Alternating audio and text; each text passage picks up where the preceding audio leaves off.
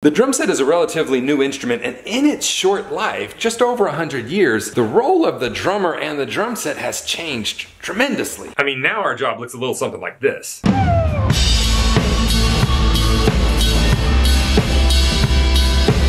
But way back in the 1920s or 30s, one of our jobs looked a little bit more like this.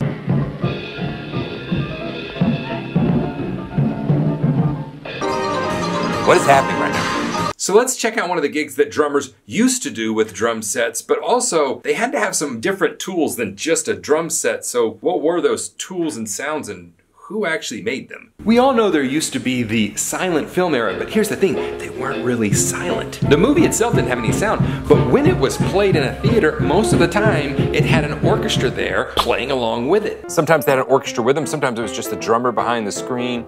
They were actually creating audio in real time to what was going on. They provided the sound in real time. This is where the trap kit, which sometimes we refer to drum sets as a trap set, this is where it came around. This is where Foley drumming started, and that is using drums to add sound effects to what's on screen. And it was a large source of income for a lot of drummers and drum set players. So their drum set just looked a little different. I recently actually picked up a mid-1950s drum set. You can see it up there. I haven't cleaned it up. I'll probably do a video of that one. But with it, it still had some leftover remnants of that era. I also had a student that just bought the very rare, I think it's called Top Hat and Cane drum set by Ludwig. And it came with some pretty strange stuff. He's actually coming to a drum camp this next month, and then we were talking about it on a student call just recently. He said, hey, this drum set came with a slide whistle. And then he wanted to quiz me and say, do you know what this is? What is this? It hangs from the hoop of a bass drum. Survey says triangle holder. You are a genius. That's how you hold a triangle from a string, at least to get the best sound from it. You've seen some drum set players on social media lately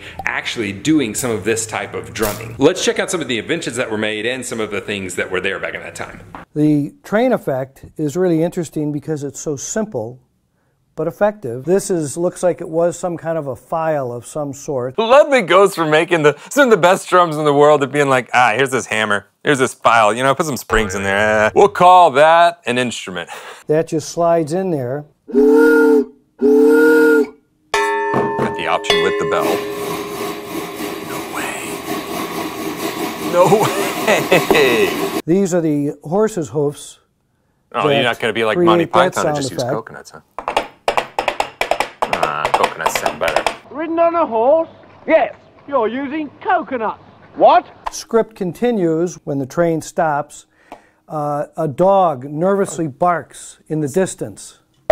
That's not a bark. Might have been a little bill. That's fail. No, that's not a bark.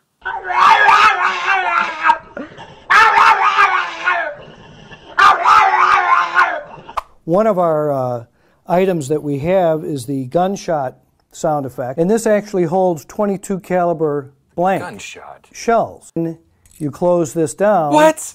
Have it on the table and strike it with a hammer. Whoa! They're firing this thing off in a movie theater? What? There was a lot of gunfights, sheriffs shooting, and they used to try to do it with starter pistols with blank cartridges in them. And that was clumsy and not quite... Oh, clumsy! They're just firing pistols in the theater. What? Catch this.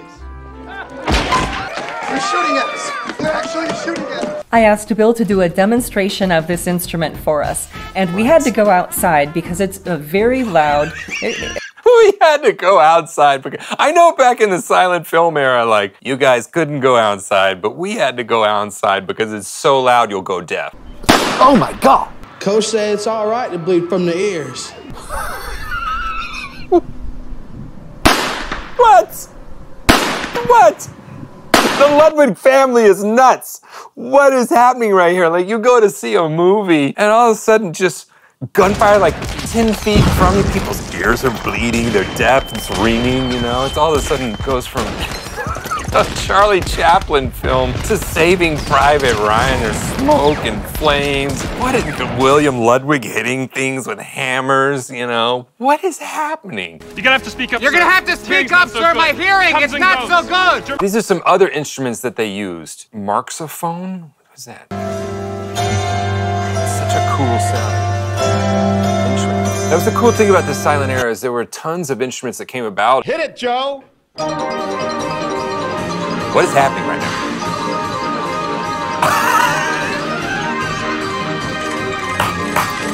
Yes! What is he doing? I've never heard of this instrument. I want Joe to come to my house, man. This is awesome.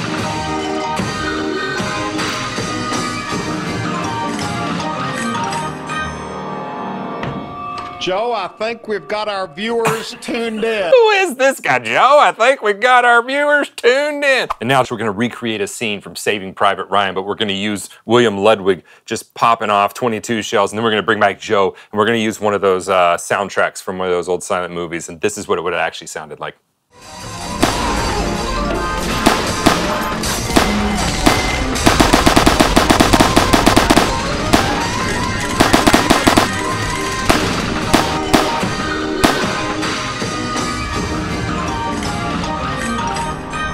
Joe, I think we've got our viewers tuned in.